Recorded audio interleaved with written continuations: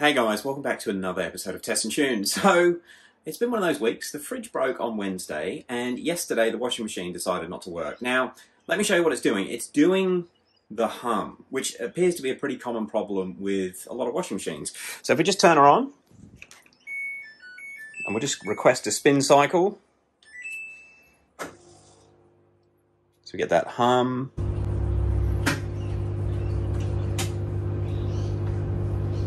That's it. That's all it does. It won't actually start to spin.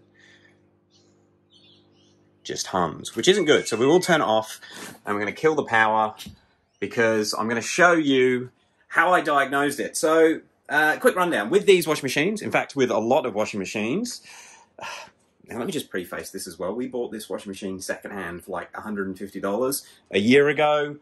It's rusty, but it works. And I don't really want to buy a new one. So, please don't freak out about the condition of it.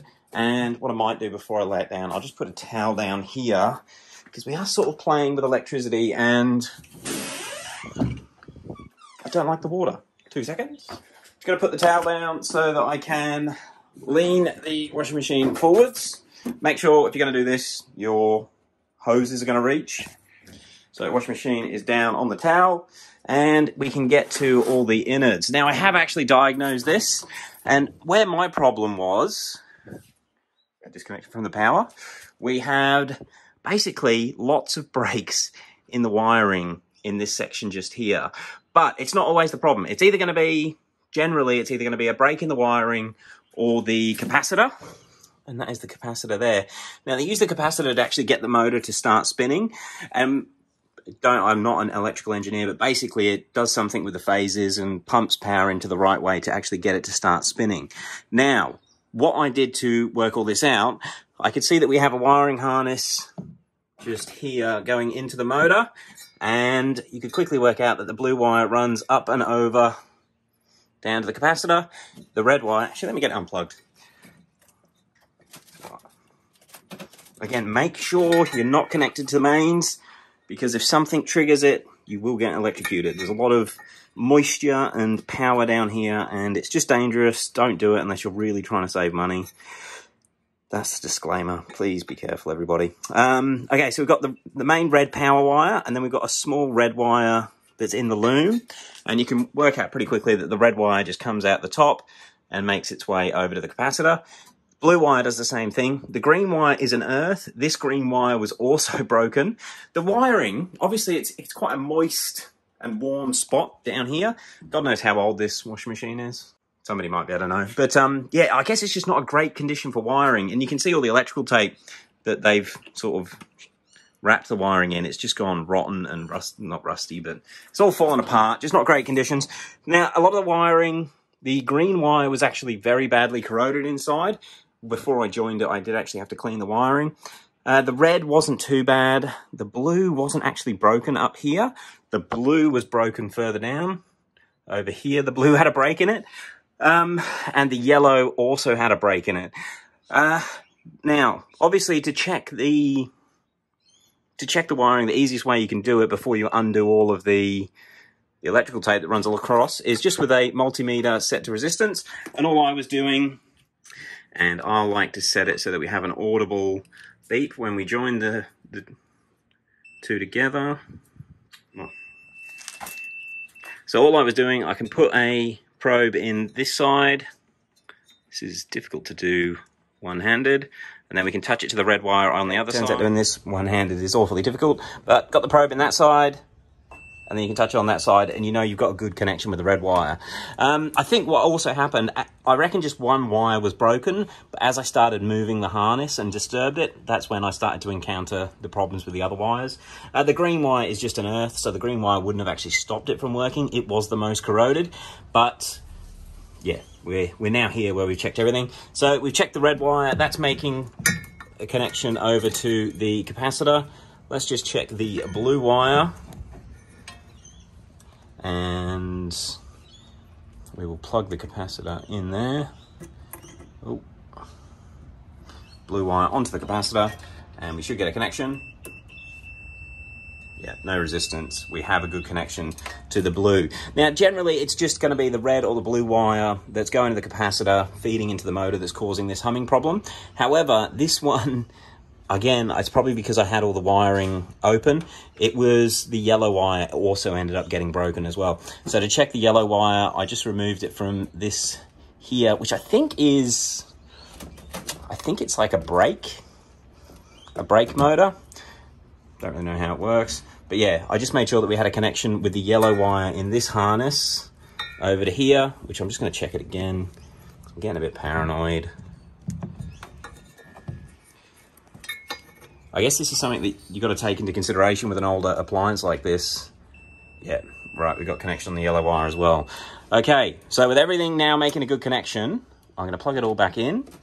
One last thing, I know I read online a lot of people check the capacitance of a capacitor.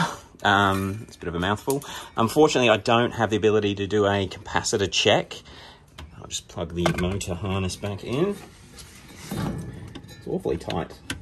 Okay. I don't have the ability to do a capacitor check, but if we can discharge... Actually, I'll just get the clips off and I'll show you how you can do a resistance check on the capacitor. Actually, I probably should have shown the camera.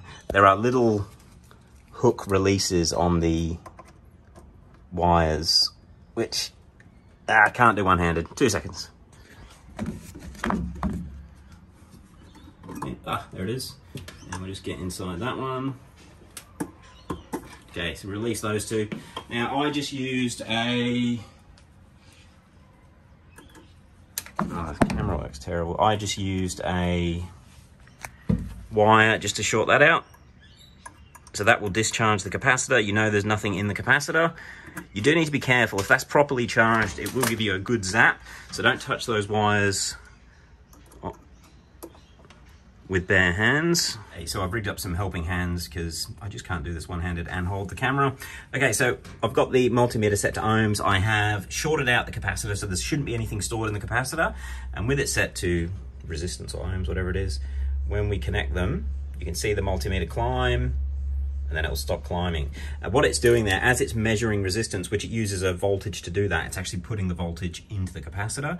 So you can still see, although it's not an accurate measurement of the capacitor's capacity, you can still see that it is sort of functioning by doing that. So if you don't have the ability to do a proper capacitor test, you can just use a basic one on resistance.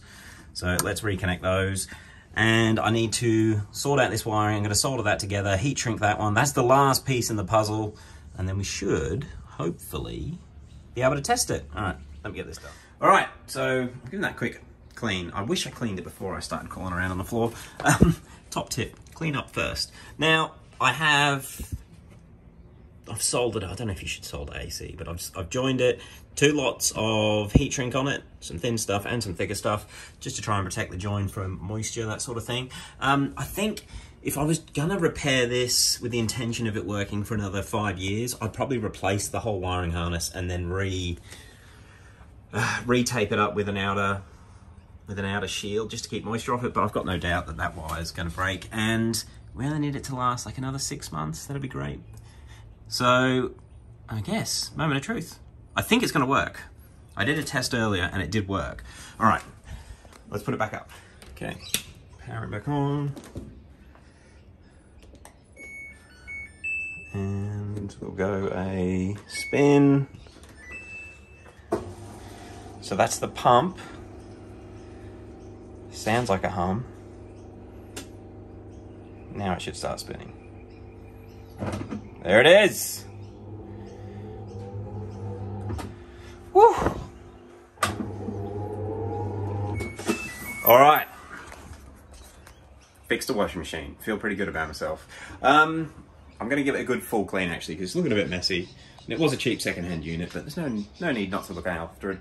What I'm going to do, I will put a load of wash on, just make sure it does work fine before I upload this video, just in case there's like a loading issue with the dodgy wiring that's been rejoined. But I think we fixed the problem. What you should take away from it is normally if it is humming, it's normally just something to do with that capacitor. Either the capacitor itself has died or the connection between the capacitor and the motor, normally. Should be quick and easy to check if you've got a basic automotive multimeter. And yeah, hopefully save you guys some money. All right, thank you very much for watching. We'll catch you on the next one. Oh, actually, I did also research getting a replacement capacitor, so I will put a link to the 11 farad 450 volt AC capacitor that I would have bought if my capacitor was knackered, but it was just wiring. Anyway, thanks again. Peace.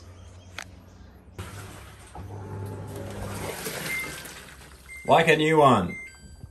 Just needs a good clean.